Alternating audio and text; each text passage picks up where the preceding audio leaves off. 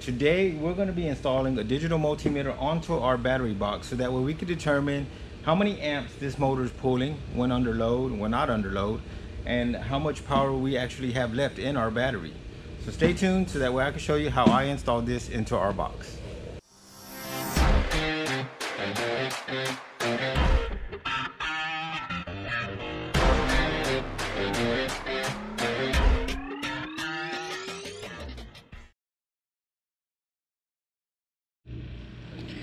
The kit consists of the meter with display, a power wire, a transformer with the short wire, as well as a long wire for the transformer if needed. But we're just going to be using the short wire for the transformer on this installation, as well as some instructions. The tools needed for this project are some wire strippers and crimpers, 14mm wrench, and a box knife. Alright guys, so the first thing you want to do is determine where you want to place your multimeter display at.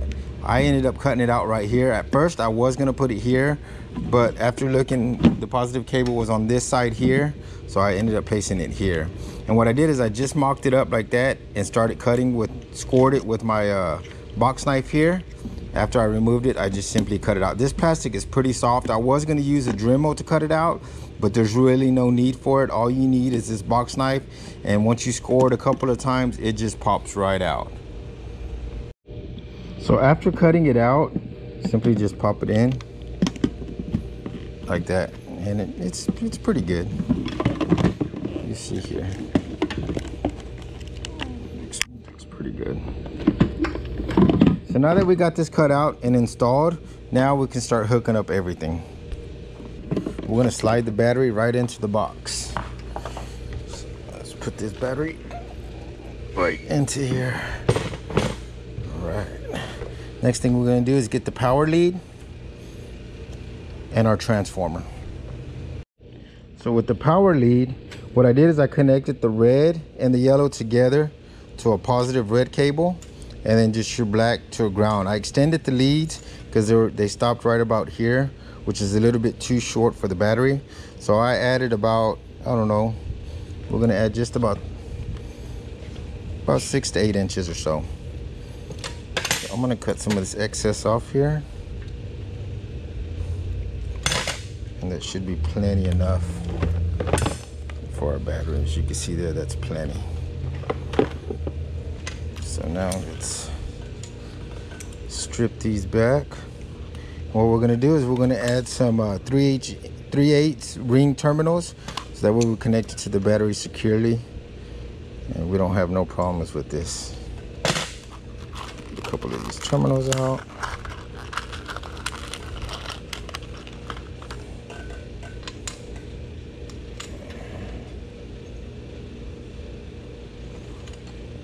Crimp these on there with the crimping tool.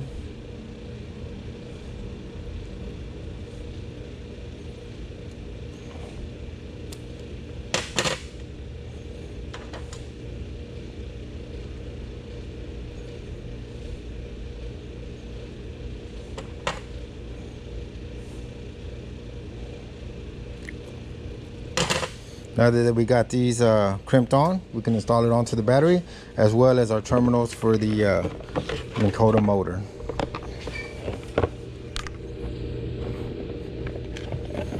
So with the positive and the positive together, oops. So now that we got those terminals, we can install it. First thing we're gonna do is hook up the ground cable with the ground. And you see the negative on the battery terminal there.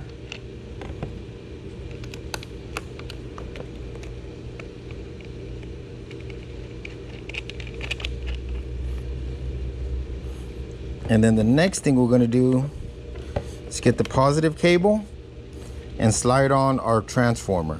If you look closely here on the transformer, there's actually an arrow pointing in that direction, which means the flow of current is going to be going that way.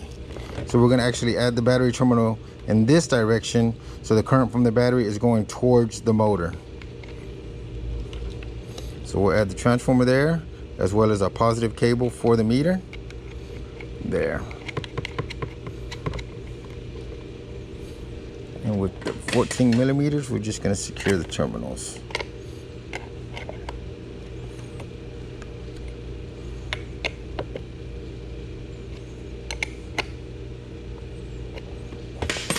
Now that we have all this hooked up, we got the positive hooked up, the ground hooked up, we could plug our meter in. Just positive to positive, negative to negative, and then just slap it all in there. Just plug it in there. Now that we got the positive hooked up, we can hook up our ohm meter or our transformer, so that way it can start reading that. Okay, now we could just close this all up.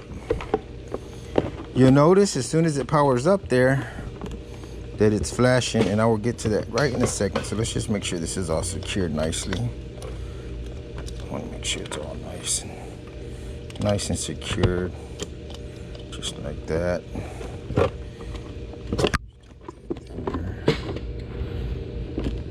That's good like that. That looks real good. So now we're gonna strap this strap on there. And I've always found this to be a pain in the butt.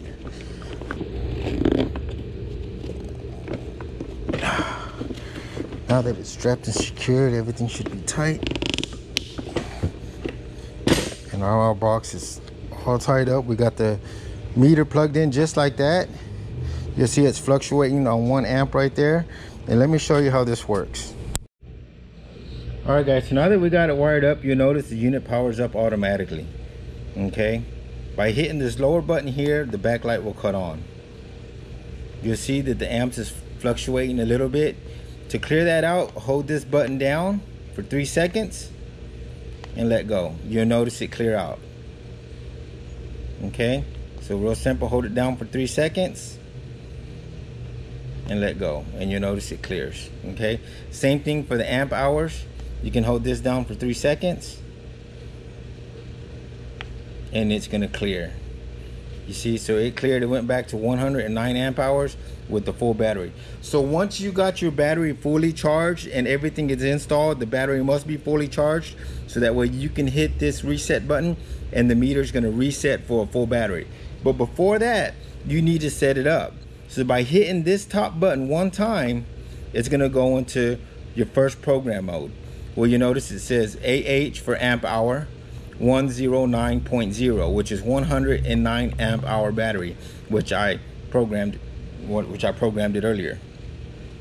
So simply, once ever it's flashing on that, you'll just hit this button and you could change the value of that number, which we're going to leave that one at 0, and then it automatically goes to the next one. You'll change that to whatever battery that you have, whether it be 100 amp hour, which that would be 100 amp hour, 50 amp hours, 80 amp hours, or in this case 109 amp hours, which this is your first digit, second, third, and then 0.0. Once you do that, you have to hold this button down until it flashes, just like that. Flashes 3 times, which means it has been programmed. You can also set this meter up for low voltage alarm and overcharge high voltage alarm, which in this case we're not going to be doing that today. We're just going to be programming it to 109 amp hours. Right now the battery is fully charged at 12.9 volts. It also has a watt hour, a watt, and then your amp, which is the one I'm really interested in, because I want to know how many amps does this motor pull. Let's hook this up into the kayak and let's give it a test and see how it works. Now that we got the battery installed on the kayak, we got it plugged in here. You got to make sure the motor's plugged in here.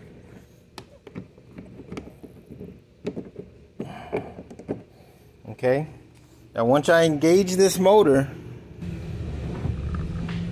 engaged, you hear the motor engage, and look, you see the meter changed. Now with the motor engaged, it's putting 0.3 amps or 3.8 watts. Okay, so if I disconnect the key here, you see it goes down to 0. Once I engage it, there you go. Okay, So now we're going to start the Minn Kota motor, and we're going to see how many amps it pulls. Alright guys, so now we're showing 0.3 amps just with the motor engaged. 12.8 volts. You see it dropped a little bit, still pulling it a little bit. So now let's put the motor on 1 speed and let's see what it starts to pull. Now the motor's running, and you notice it increased by 0.8 or 0.5 I should say. So now it's showing 0.8. So let's increase the motor to 2 speed. Now prop speed is set at number 2 and it's pulling 1.1 amp or 1 amp.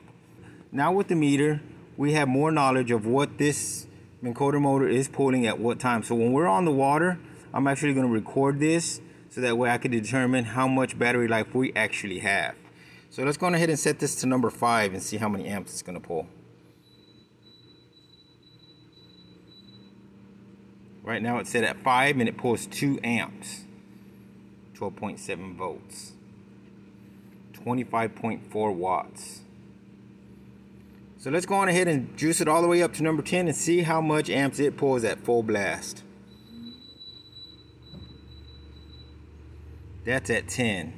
It pulls 4 amps at 10, which makes sense because it pulls 2 amps at 5.